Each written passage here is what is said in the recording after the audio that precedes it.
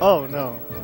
Yours is rest in peace, Dr. Mario. That's true. Everyone on this stream, please go check out me versus Vel in our random Melee money match. Number one. Number one, the first one. There's multiple.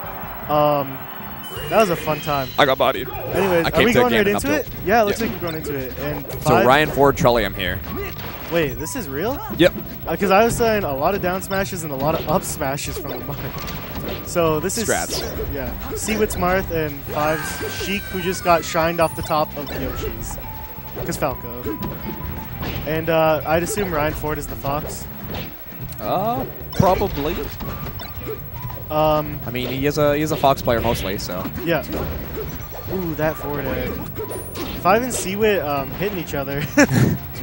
Yeah, that's the downside about playing like Marth in teams.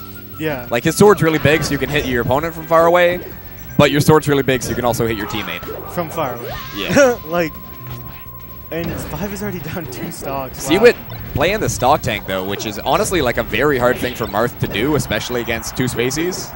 Yeah. But I think it's working out for him. His recoveries have just been pretty on point. He's been mixing it up a little bit. Runs right into Five's down smash though. Yeah. And a falling back air from platform there will take the stock. Yeah, that's definitely going to take it. So now we have the Five and CWhit down a stock. A couple up airs coming in from Ryan Ford on a CWhit. Yeah.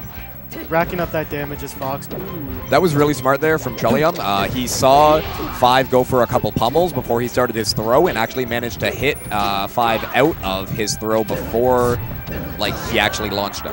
Yeah, before the knockback actually kind of came into the equation there. And we're going to get a sweet Falco shine up air. Sweet, sweet Falco. Ooh. Was that an air? I believe that was back air. Back air, ah. But not quite killing. Yeah. I mean, the thing about Sheik and Marth is that they're both relatively good against Spacies. It's just that the teams aspect really kind of hurts them, you know? Sheik, not so much. Sheik is good in teams. But Marth, I mean, people will say that he's probably the worst of that. Out of like the top tiers, yeah. Him and Falcon are like the worst in teams. But, you know, let's see what CWhit can do. We got a... 1v1's going on here. Yeah, they're both getting edge guarded simultaneously. And then one player holds ledge, the other player waits on stage. That makes recoveries against Sheik so much easier, like edge guarding, because you know usually your mindset for Sheik is, oh, I'm gonna hold ledge, force her to go on stage, then punish when she gets on. In doubles, all you gotta do is hold ledge and be like, my partner's got this. Like I don't even have to worry about like rolling on at the correct time. Exactly. Pro tip, it's right when you hear the puff. Right when you hear the puff? Yeah, that's when you press R or L. Makes sense. Or you just never press it because you hold it and then Sheik never gets there. Sheik never gets the ledge. Oh, speaking of Sheik never getting the ledge. Oh my god, getting battlefielded so hard. And then forward airing CWhit to the ledge. Why? Hey, at least he didn't SD on the ledge. That's the important thing there. That's true. And both these games, Five has lost his stock so quick. Which is very unfortunate. Yeah, because Sheik is normally supposed to be a stock tank. I'd assume on this team especially. Yeah, especially considering like they're playing against Spacies. Yeah. And that was actually pretty good spacing by CWhit to kind of nair over Five. So he didn't hit him off the ledge.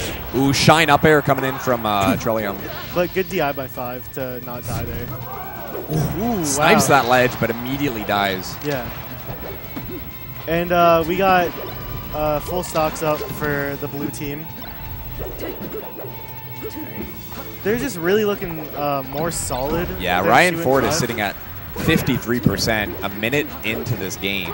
Yeah. Getting another edge hog on CWhit. He was doing pretty smart things there, trying to mix up his recovery. You know, he saved his double jump for quite some time, but still managed to, you know, not get back.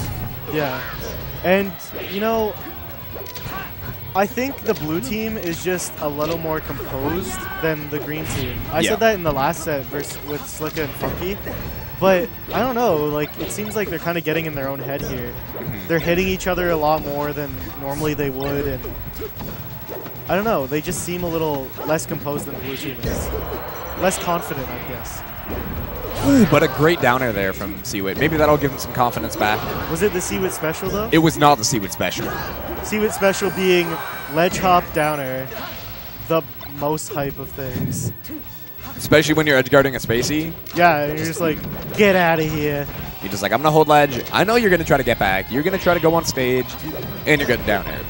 You're going to die. That's what's going to happen. Ooh, Ryan Ford going for that F smash on the left side. And Trulliam getting a sick combo to kill 5. All right, down air coming in. Back air gets the shine, and the down air again. Tries to get another shine dare. Went for the double dip. Good fair from ledge there.